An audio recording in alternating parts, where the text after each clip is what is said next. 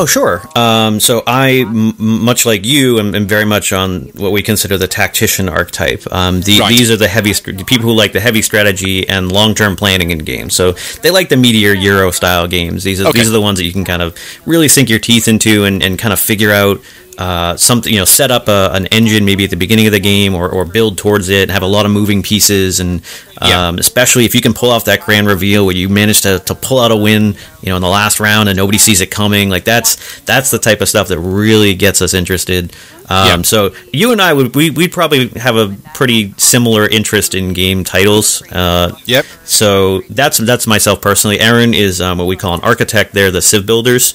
So they're the folks who love like tile-laying games and being able to build their tableaus. So your Race for the Galaxy type stuff, your Suburbias, that sort of thing. Right. So that's part of the archetype system that we do, and the way we cover them, which is also why it takes a little bit longer for us, because we're trying out with different groups and different sizes and the like.